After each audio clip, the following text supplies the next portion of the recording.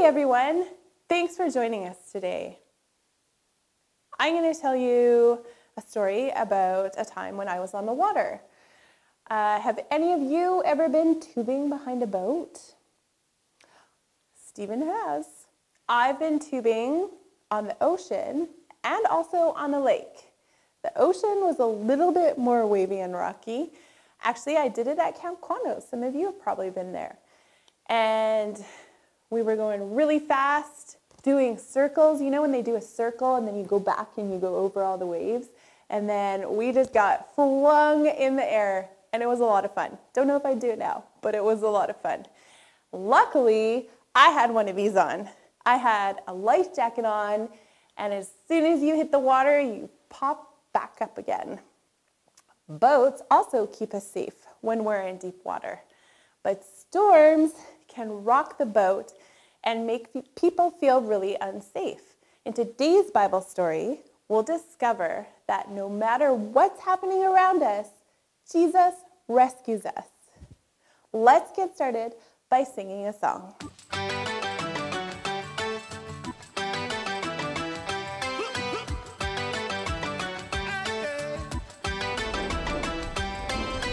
Looking out, it's a great big world. Where do I go? How do I fit in? Gotta keep this one thing on my mind. Maker of all the universe is on my side. And if God is for me, who can be against me? God is for me, who can be against me? He is my strength, He is my friend forever. God is for me, who can be against me?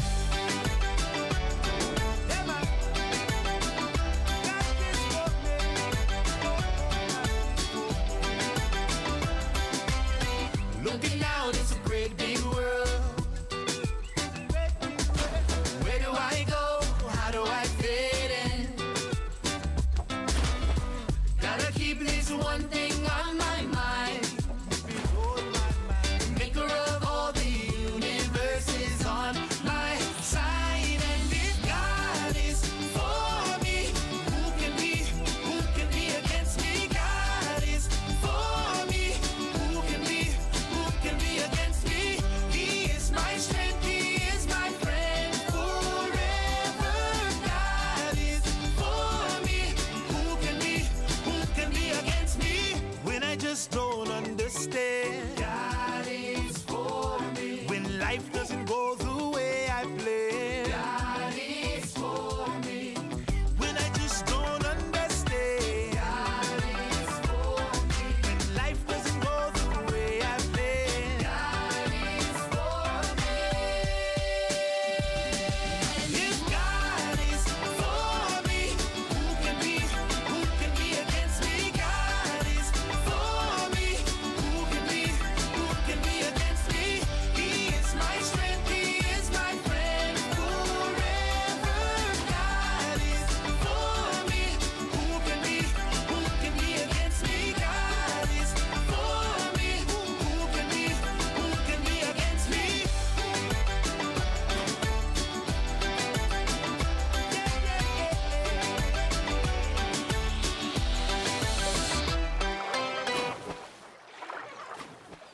Today is going to be a lot of fun, but we're also going to talk about a time that was really scary for Jesus' friends.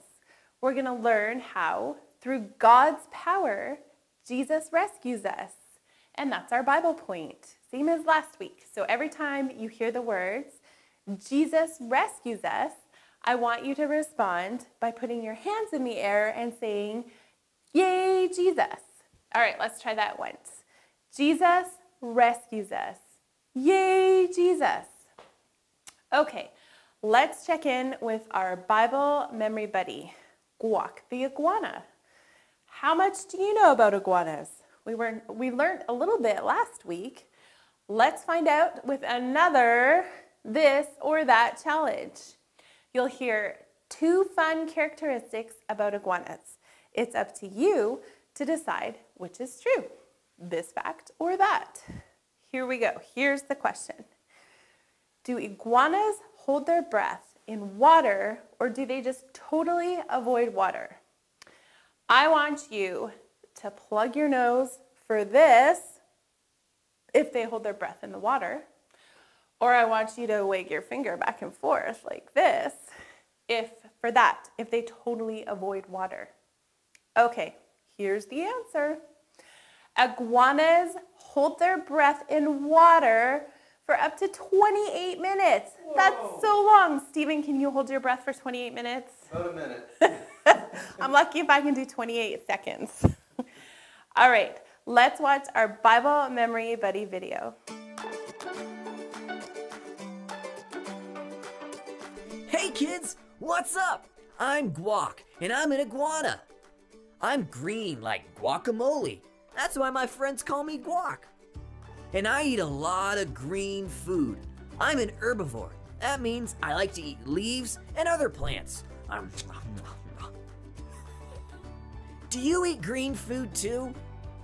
I hear it's totally good for you too.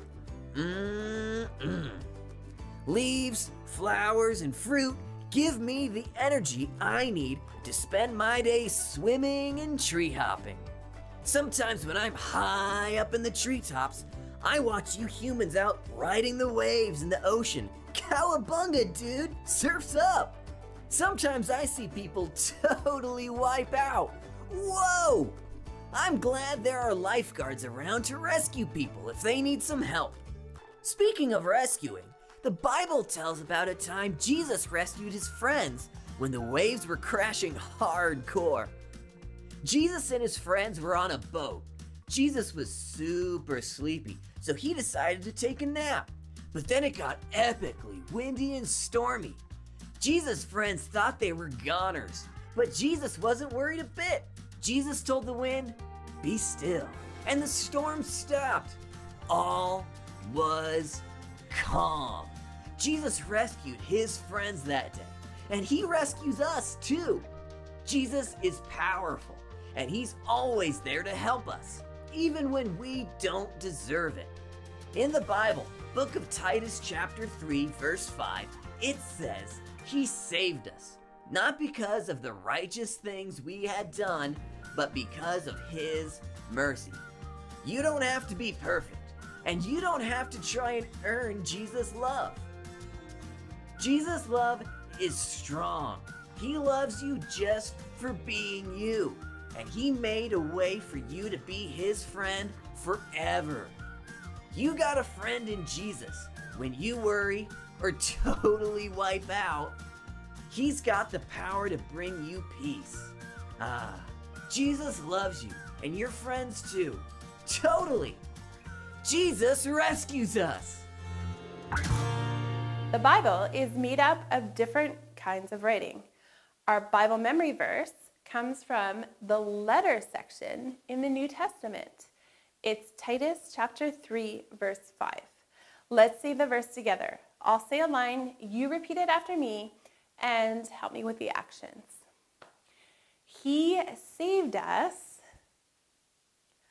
not because of the righteous things we had done, but because of his mercy. Titus chapter 3, verse 5. I love reading God's word. I love reading the Bible. It helps me remember that through God's power, Jesus rescues us. Yay, Jesus. Jesus cares about us so much, we can always ask for his help. Good morning, everybody. You are not going to believe what happened in today's Bible story. Before I get started, in our lesson today, I am supposed to teach our lesson. Well, actually, if you were all here, I would have asked for a volunteer, but you're not here, and I'm on my own. So the idea that they have for this lesson, because somebody somewhere thinks they're funny, is to pour a cup of water, and I am to teach this lesson balancing it on my head. That sounds incredibly stressful, which our story is partly about. I move too much, so I'm not going to do that. But if you would like to at home, ask your parents' permission and balance a cup on your head while I tell this story, okay? All right. So in today's story, we're going to hear about a time that Jesus and his disciples were very stressed and worried. Now, last week we were talking about baby Jesus. Today, he's all grown up with disciples. So we kind of missed a lot in the middle, but that's where we're going today. So in this story, the disciples were actually afraid that they were going to die. They were afraid for their lives. And then Jesus did something amazing. Now, I have a question for all of you to think about. Can you think of a time where you felt stressed or worried about something in your own life? I want you to think about that while we're telling this story. So let's see what happens in our story. I'm going to need your help this week. If you're not balancing a cup of water on your head, you can help me with these actions. So we're going to start. We're reading today from Mark chapter 4, verse 35 and 36. When evening came, Jesus said to his disciples, "Let's go over to the other side of the lake." They left the crowd behind, and they took him along in a boat, just as he was. There were also other boats with him. All right, so I want you to pretend with me that you're going to row across the lake in your boat. Now, have you ever been in a boat in very deep water? What was that like? I want you to explain to somebody in the room, what do you think it would be like to be in a very small boat on a very big lake? Now, at first it was calm, but then something started to happen. So I want you to rock back and forth in your boat like the water's getting not so calm. And I'm going to read what happened in verse 37. A wild storm came up. Waves crashed over the boat. It was about to sink. So let me help you with this picture here. Oh no, a huge storm came over the lake. It was a scary time. A tiny boat on a big lake with a giant storm. Waves were crashing over the side of the boat. What do you think happens when a boat fills with water? Not good. The disciples were starting to panic. So let's find out what the disciples did. Jesus was in the back, sleeping on a cushion.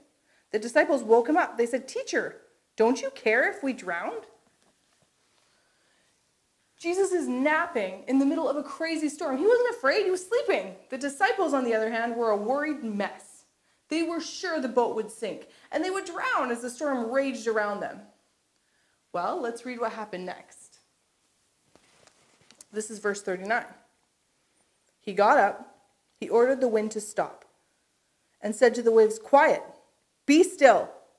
Then the wind died down, and it was completely calm. All Jesus had to say was silence, be still, and the wind and the rain stopped. Everyone, I want you to take the deepest breath you can and hold it. Now let it out slowly. Feel the calm take over your whole body. All right, now take another deep breath. Hold it and exhale very slowly. Now listen. Shh. Cup your ears and listen to the silence. The storm was completely still. We're going to read Mark chapter 4, verses 40 and 41. He said to the disciples, "Why are you so afraid? Don't you have any faith at all yet?" They were terrified. They asked each other, "Who is this? Even the wind and waves obey him." The disciples were amazed at Jesus. Jesus rescues us. Yay, Jesus. Just like he rescued the disciples. They'd never seen or even imagined power like this before. The disciples started to wonder, who is this man? And ever since Jesus lived on earth, people have been asking that same question. He's done so many miraculous things. Jesus is amazing. He is our rescuer. Jesus rescues us. Yay, Jesus. Have you ever been afraid or in need of rescue? How did Jesus help you? I was thinking about this question, and my story is also about a boat. When I was a kid, my family went on a cruise to the Bahamas, which sounded like it was going to be great. But one night when we were traveling, a huge storm came up, and apparently it was far worse than was typical and was pretty crazy. I was so seasick, it's not even funny. But I remember laying in my bunk, very sick, And we heard over the loudspeaker to take everything out of the closets and cupboards and place all of our possessions in the middle of the room. And a few minutes later, they came back on and said, and have your life jacket close by. This is not a drill. And I remember I was so sick, and we were supposed to start moving towards the deck at this point. And my dad was kind of carrying me / dragging me because I was really sick. And we were kind of preparing for the worst. Not kind of, we were totally preparing for the worst and trying not to freak out. And I remember my dad praying while he was kind of like dragging sick me along to head for the deck. The storm did end up stopping. We did not have to get in the lifeboat and nobody died, which was great. And I remember when my dad prayed, even though I was afraid, I had a peace that I hadn't had before because my dad reminded me that Jesus was with me and that Jesus rescues us. On our own, we don't have superpowers to help us face our fears when life gets scary or out of control. But God does. Since Jesus is God's son, he has all of God's power. That's how he calmed the wind and the waves. That's how he can calm our hearts and our lives too. Jesus loves everyone, and he knows bad and scary things can happen in our lives. He knows there will be times when we feel out of control and afraid. We've probably all felt scared at some point during COVID. But Jesus will never leave us. Just like he calmed the storm and rescued his friends through God's power, Jesus also rescues us. Yay, Jesus. Let's pray and thank Jesus that he will never leave us and that he rescues us. Jesus, thank you for this story. Thank you for this reminder today that you can stop a storm with words, that you are so big and so powerful and you rescue us and you love us. I pray, God, when we're having big feelings during COVID or other things in our lives, that you would help us to remember how powerful you are and that that will bring us peace. Thank you for each of my friends here. Please keep them healthy and safe and bring them back next week. In Jesus' name, amen. In our Bible story, Jesus' friends were terrified and thought they might think. Okay, let's try that again. In our Bible story, Jesus' friends were terrified and thought that they might sink into the lake. But Jesus didn't abandon his friends. He didn't let them down. He calmed the storm. And Jesus is there for you in every one of life's storms. Jesus loves you always. I'd like to read you something about our friend Jesus. As you listen, close your eyes and think about a stormy boat ride. Now imagine you're in the boat and it's rocking back and forth. Now reach out to take your friend Jesus' hand as he rescues you from the storm. Oh no, the boat is sinking. That's what Jesus' disciples thought. And they were right. As they crossed a lake with Jesus snoozing in the boat, a sudden storm sent lightning sizzling across the sky. Thunder crashed around them, and a wild wind sent huge waves flooding over the sides of the ship. The disciples were powerless to save their lives until they woke Jesus. With one command, Jesus caused the storm to stop. Just stop. Clouds rolled away, the wind settled to a breeze, and waves calmly lapped at the sides of the boat. That's what the power of God can do to storms. Storms that threaten to sink soggy disciples and storms that blow into your life too.